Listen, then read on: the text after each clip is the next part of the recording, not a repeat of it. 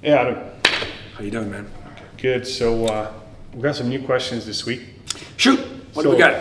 Last week we did a video about where we use some machetes, right? Yes. And you moved quite a bit differently than Wing Chun, right?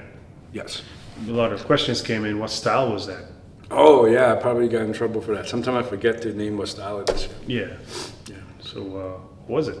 Okay. I'll try to remember what the clip is. I'm going to get Chris to put last time's clip in the corner so you can see the movement, or you can watch a full episode in the description, and I'll get Chris and Tulio to put it in the bottom. The entries that I did, most of it was Wing Chun. When I threw you, that throw, when I threw you, I learned it from Jesse. Jesse was the founder of non-classical Kung Fu, but Jesse learned that kind of throw from Steve Smith, who's the inheritor of Wing Chun. Wing was a teacher of Bruce Lee. He did many, many styles of Kung Fu, and that's the type of throw that I did, right? But what I did, in my mind, is just a crude imitation of what Jesse and Steve did. You want to learn a better version of it, or a more authentic version of it, go contact Steve Smith. So that's where the throw comes from. But that kind of throw you will see in the Aiki arts. You also see it in Bagua. You'll see it in Head Chin. So, well, hand maneuver you see in a lot of styles, but that very specific way of doing it comes from those styles I just talked about. About the blade work. Yeah, and the blade work was just my own expression. I just pick up the blade and start working. Because if you can use your hands, you can use a blade. However, there are some Filipino influence in there, I notice, right? And then as for the low line switching hits and stuff like that, that comes from Xingyi. That I learned from Sifu Mike Smith many years ago. And then I think I did some trapping. Some of the back fist work that I did were from non-classical Kung Fu, right? So it's from different arts, but it's not a mixture of different arts, it's an integration of different arts. And maybe you can, in the description below, we did an episode on that, you can put that, because I don't want to go into that. That was a long discussion of the difference between... Just a quick one. Basically, integration means putting a bunch of arts together, like putting them in a blender and whatever comes out. It's integration versus, mixing, which you have 10 different arts with moves from 10 different places and so on, right? Good memory, man. So but the main reason why I did a clip, why I did all that, was just to illustrate one very simple point, and that is how free hands, that kind of coiling work, that kind of sticking, can really help. Well, for me anyways, it helps the Wing Chun, especially in the third form with the buji, the threading idea. That's a nice idea, but I found being able to do it in different angles through the free hands really, really helped me. And I first saw free hands in Northern Shaolin class with Sifu Mike Smith. Later on, I saw it in Bagua when I was studying Bagua, and then later on when I was playing with blades, it came out more. And much older, I saw Steve Smith do it, and then I started going, they do it like this way, which is really cool. So I started getting into it more, right? And so it's, again, many different arts, but I found it really helped the Wing Chun. That's why we do it, right? And I'm gonna put it in the Buji level 3. That's gonna be released soon. So I'm gonna put it in the level 3 form. And also remember you sending me a comment that people were asking, how do you do this, right? Even though I gave some tips. When I do a YouTube clip, I'm just giving really short snippet clips, right? But to actually develop this stuff you have to be patient with yourself, because it's not just about learning tricks. You gotta learn the proper way of moving. You gotta learn how to generate speed, accuracy, power. You gotta learn how to stick. You gotta learn how to use it in an offensive manner, and you gotta learn how to use it in a defensive manner. So when you're moving, you're not really thinking, right? So you just take your time and grow this stuff, right? Progressively, yeah. Progressively. The idea is that when you crash into something, you don't really resist. You blend. But you blend in such a way that to the other guy, it feels like you're resisting. If you're blending in such a way the other guy can feel what you're doing, then I wouldn't practice it personally, right? You want to be, when you're being hard, the guy shouldn't really feel it. If you're being soft, the guy shouldn't feel it. You should try to weave your way in a way that really helps me, right? But it's not so much about the movement or style. It's when you feel something, you should stop and kind of feel where that pressure is going in your body. And then after that, you start working on the angles. That's the progression. The stillness part is actually more important than the movement part. But people don't want to look at it like that because it's not realistic. But when you're first learning, it's not realistic. You're learning something. So you got to be patient with yourself and go, hey, when a guy's pushing you, just don't move for a second. Observe what's actually happening. And I found that really helped me with many, many things, not just martial art, right? instead of being compulsively to do something, to know something, just stop for a second and observe it. So that's what I learned from. It's kind of a follow-up related question to that. Yeah. Do you find that doing blade work improves your handwork, or yes. doing handwork improves your blade work? Like, is yes. it? Both, yes. Both, yes. Yes. So you should be doing both of them then. In my opinion, yes. In the old days, it was definitely a 100% yes. I know Chinese martial arts is looked at right now as you learn empty hand work, and most people don't do the weapons work. If they do, sometimes they know the form, sometimes they know the two-man set, but they can't really free flow anymore. That part's lost, right? Sometimes you'll find a guy really rarely that can do it off application, but most of the time, they'll just learn the weapons form, they do the two-man sets, they can demonstrate application when it's prearranged. But as for taking it more to live, that people sometimes lost that because of sociological reason, right? And because of that, the way they frame it is you learn empty hand, and the weapon is an extension of your hand. So you learn empty hand first, and then you go learn weapons. In African martial arts, some lineages of Indonesian martial arts, and some Haiti martial arts, and a lot of Filipino martial arts, you learn weapons first, and then you learn empty hands. In fact, sometimes when people don't stay long enough in the village arts, they'll learn weapons art and never study the empty hand part. So that already proof that it is possible to learn the weapons first. Whereas a lot of Chinese martial arts would say, no, that's not possible. You'll screw it up. You have to learn the basics. You got to learn empty hand first. But yet in the other parts of the world for hundreds of years, they have proven, no, you can learn weapons first. And then, but if you look at China in older times, soldiers would learn weapons only, or sometimes weapons first. It's just somehow through the history, when that was lost during peacetime, they start changing what they're saying. They go, no, you gotta learn empty hands first.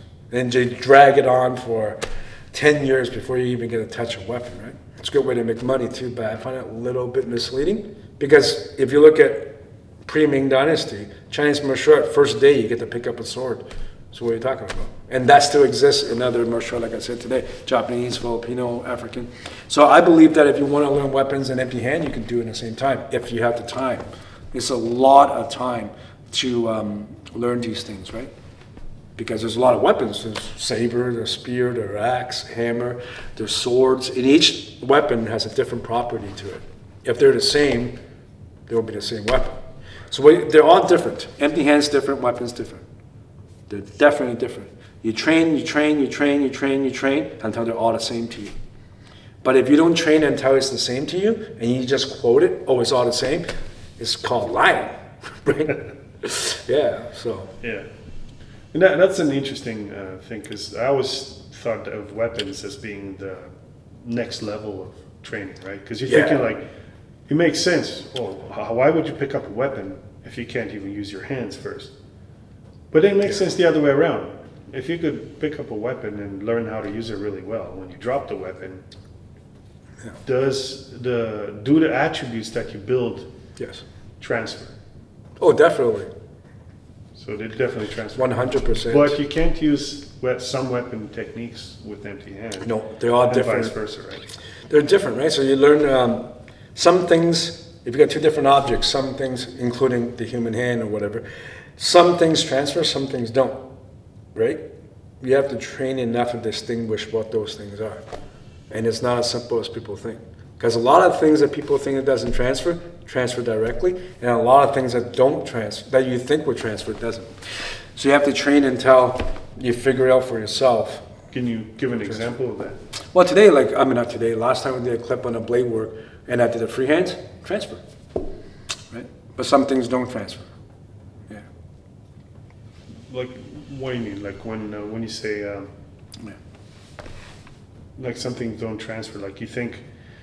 Well, like footwork, for example, the way you move with a blade, right. You have to move your feet in certain ways that when you follow through, you don't cut your leg off, right? Oh, okay. Usually that doesn't exist. That doesn't exist with empty hand, because you can go like this to your leg, it doesn't come off. So some things don't transfer. It doesn't really need to be done, right? So, and the material of the weapon changes everything, right? Plastic, wood, metal, it changes. The spirit of it changes everything. It's one thing playing with plastic knives, another thing when a guy pulls out a real knife, automatically your psyche knows, it's genetic memory, you know, okay, that will kill me. pointiness, sharpness. Yeah, man. Blunt force. Yeah. It's like throwing a Nerf ball at someone versus a real rock. Your brain knows. So people shouldn't disrespect weapon arts. Most people do. They say, oh, I don't have to learn that. So, oh, okay. But what happens when someone wants to kill you? You get on the phone and call someone with a gun for a reason. He has a weapon. Would you call someone without a gun? Most people won't. Yeah. Someone breaking into your house in the middle of the night, first thing most people do, if they're not overly civilized, is to look for a weapon. When they know their wife and kids are in danger, they look for a weapon. They don't look for a technique. They try to grab anything they can grab, right? And every martial arts has weapons. No. Some martial art were invented after wartime, right? So it become dueling arts. MMA doesn't have weapons. Yeah. A lot of modern martial art that was invented in peacetime doesn't have weapons. It's based on dueling. It's based on social balance. The worst thing that can happen is you get knocked out or something. And if something serious happens, like you die, you go in a coma, whatever, it's an accident. It wasn't intentional. Weapon arts, that's social violence. Predatorial violence are different. If you die, that's by design. If you don't die, that's an accident. That's war arts, right? So I'm glad that war arts are extinct almost. That means we live in peaceful time. If war arts are not extinct, if they come back, that means we're not a good time. Life, right? And nowadays it would be guns anyways. I mean, if a war happened, what would you use? I mean, that's maybe a support skill set, but it won't be a primary skill set. So, but I like weapons art because it teaches people to drop the douche, right? Because as soon as a weapon's involved, you're not, all of a sudden, this goes away because you go, hey, maybe I should be a better person. Do I really want to cut off your head and watch it roll down? Oh yeah, I don't care. Oh, really? You can do that in front of your wife because he can do that to you. Really? You want to do this? So you start thinking maybe peace is the way to go. So extreme violence, usually, unless the guy's born sociopath, extreme violence usually inspired peace. These two are connected. The thing in the middle is not connected. Douche grows this way. I'm going to get douchier, douchier, douchier. But if you train something that's really violent, not playing around in the middle, you end up peaceful. But if you're training in the middle, I don't think martial arts is good for society. It's a menace to society. The middle stuff. Oh, I got you. You know, it's like, okay. So this is important because it's not just about, but it's about, you walk out of the dojo, how's your life, man? I remember Jesse said something to me that really sticks. He said, hey, you watch a guy go on the floor, you watch him move, you watch him walk, you know how his life is. Not always, but 9 times out of 10. Same nervous system. The guy that's in the class is the same guy walking out of class. He talks shit a lot but can't do stuff, same guy at work, right? Same guy at home, right? Can't control his temper, want to show up, same guy in relationship, same guy when he's driving. It's always the same guy. Always respectful, he's patient, but he's kind of weak and scared. Same guy at work, same guy getting bullied, right? But this guy's strong, but he has honor and he's peaceful. He's probably got a pretty good life, right? This guy's strategic, but he's honorable. Watch his finance. You'll grow, right? This guy's always like, I wish I could do that. I know I can do this, but he never does it. Look at his bank records. It's probably... So everything's connected. Not always, but like Jesse said, probably 80% of the time it's true. You don't get a new nervous system magically just because... It doesn't fall out of the sky just because you walk out of class, right? You have the same brain. So when you watch people, it's like, hey man, it's not good to grow the douche. It's good to grow the extreme stuff so you inspire peace. Then maybe when you get out of class and the guy comes in, you know, like they go, hey, the best compliment you can get is when someone go, since I've been practicing, my life's gotten better, man. You're like, well, that's like, right? But if someone goes, hey, since I trained with you, man, I feel like I'm more of a douche. Thanks, man. I'm more badass. then how do you feel about that, right? So, like, and you get both. You're not above that. You always get that. So you just sit back and go, maybe it's time for me to quit teaching. Maybe it's time for me to keep going. Like, you don't know, right? And you're always adjusting, right? But I'm just making a blanket statement. Obviously, there's a crossover, like a spider web, right? Right. Everyone's got their reasons, right? Yeah, for sure. Right? So you just, all you can do is try your best, right? But the weapons art really opens up stuff. The angles, my God. Your strategy, right? Your ability to use vocals, right? Your ability to use proper fear and overriding the fear, yeah. The fear, because it's a real blade, right? To know the point in space and judgment at distance, And you mentioned footwork, right? You were saying that some of the footwork doesn't transfer, but yeah, some of them does. Right? In my limited experience, it transfers a lot. It makes you way faster on your feet when you have to. You gotta be, right? Yeah, for sure. So it changes everything, and the angles off your hand, just the torquing and stuff like that. The way you like use power, so you're not fitting so much bone, and so yeah, the pointiness of the weapon. When you start using your hand, you stop looking at it like some blunt object now, right? So there's a lot of, I love weapons. Yeah. All right. Anything else, man? Nope, that's it. All right, guys. I'll see you next week.